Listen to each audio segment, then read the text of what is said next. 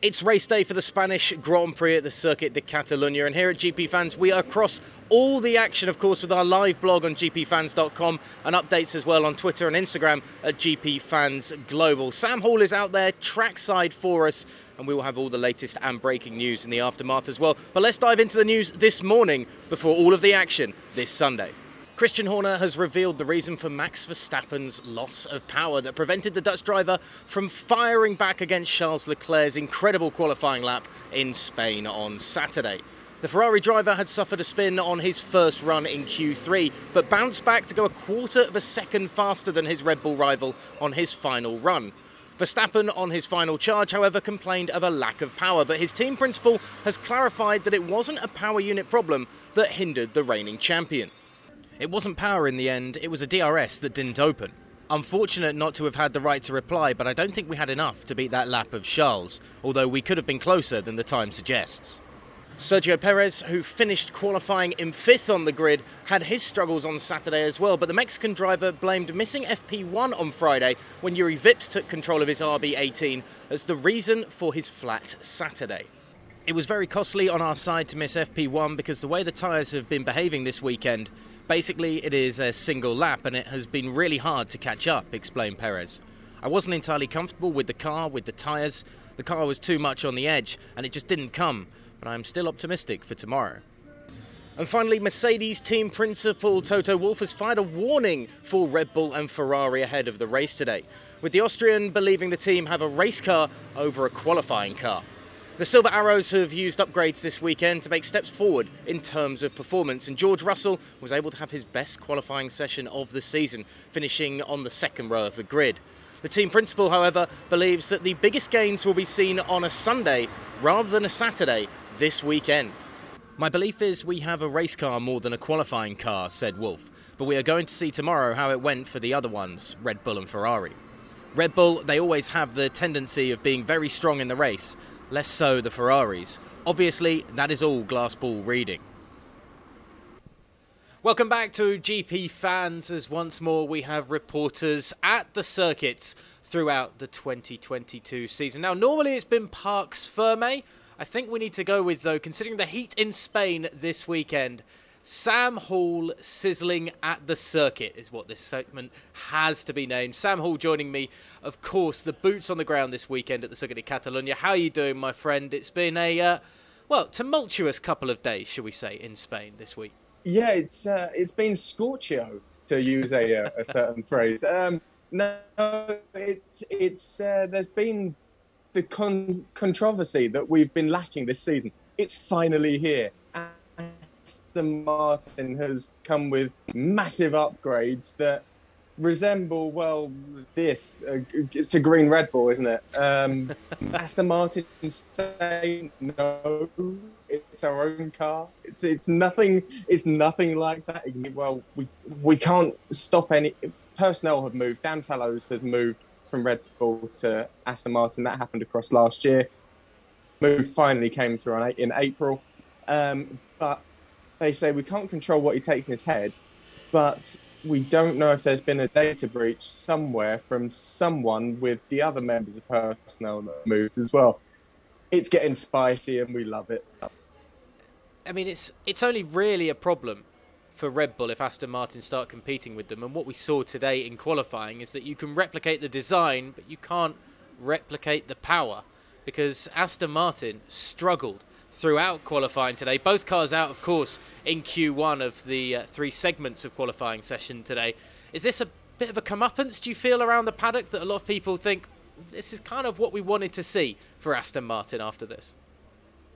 I think behind closed doors there might be a couple of people with those sorts of thoughts, but I think for the majority it's sort of, they'll do what they have to do, they'll talk about it, but because we ask about it. At the end of the day, if we ask about it, they talk about it.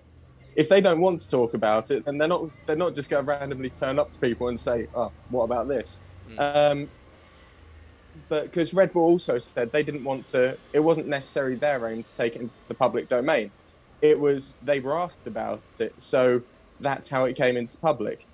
But yeah, as you were saying, Lance Stroll, after he qualified in 18th, he's speaking to him in the media pen afterwards. he looked at the times when he was asked, well, you've just copied them, and he went, well, look at the time difference. They're 2-3 seconds quicker than us. This isn't the same car.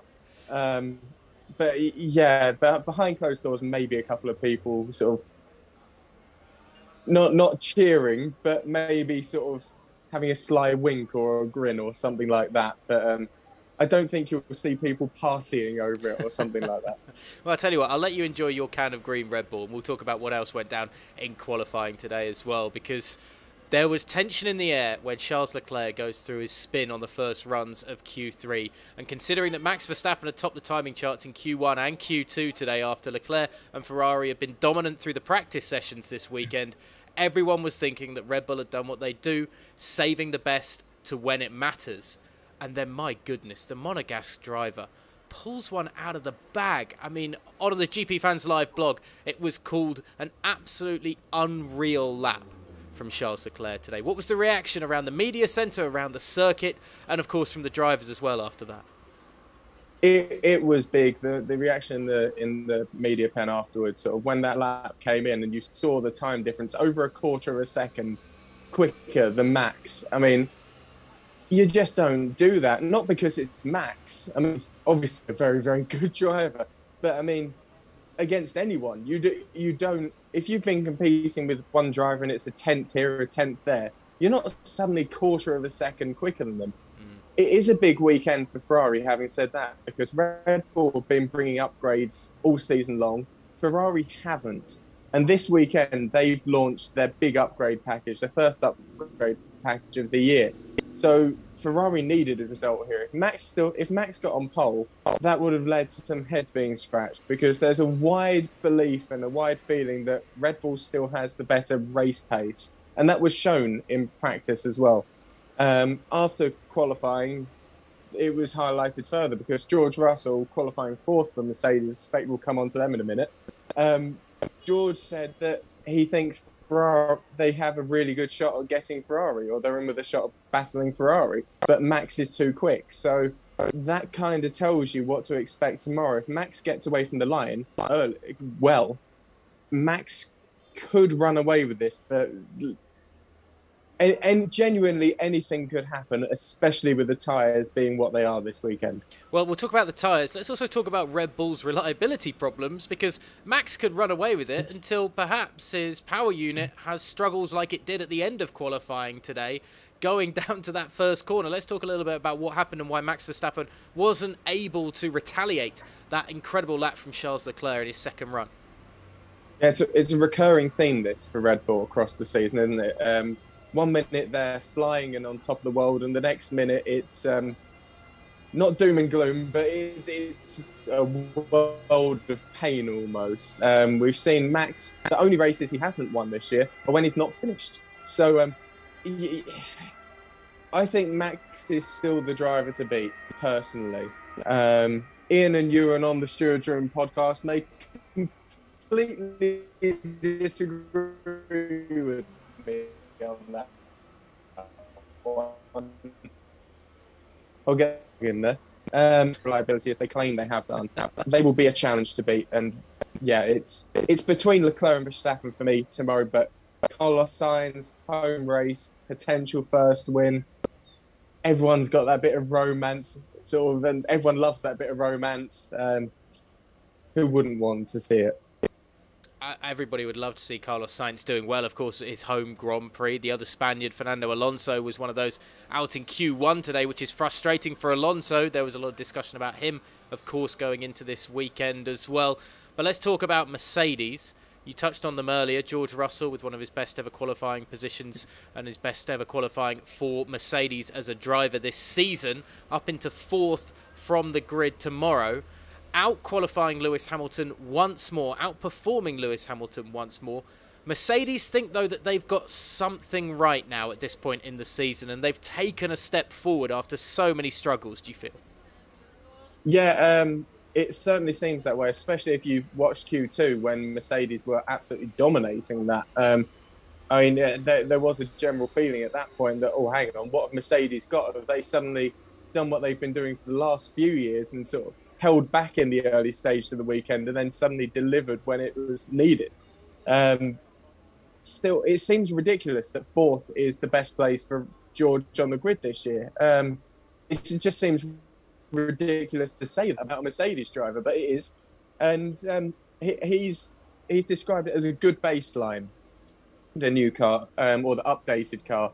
It's a good baseline to build on. It seems as though they're able to run it lower. To do that, they've had, and solve the porpoising, they've had to lose a decent chunk of downforce that they're now going to try and grab back. But from this starting point that they've got now, it's not a B-spec car like pretty much Aston Martin's is. But from this baseline, they have something to build from, and they could do something here. Be interesting to see. Imagine if they had, I don't know, the designers at Aston Martin or Red Bull, whichever way you want to call it this weekend, with everything else they're packing under the hood. What do you see in terms of tomorrow's race then? The Circuit de Catalunya doesn't necessarily provide the greatest races, as myself and Ian touched on earlier in the week. But with all of these permutations, with all the elements of the unknown as well, with all the upgrades that are coming, we've got two Haas's in the top 10 on the grid this year. I mean, there's an element of surprise, surely, that could come tomorrow.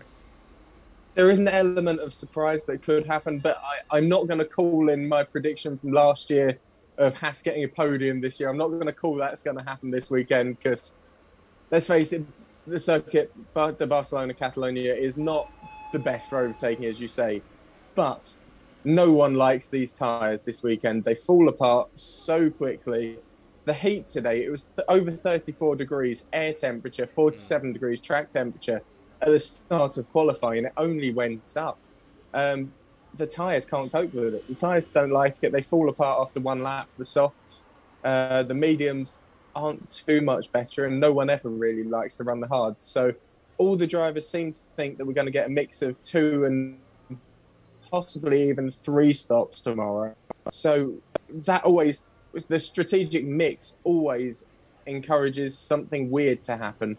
And obviously, we've seen Lewis Hamilton get caught out by safety cars in a number of races this year.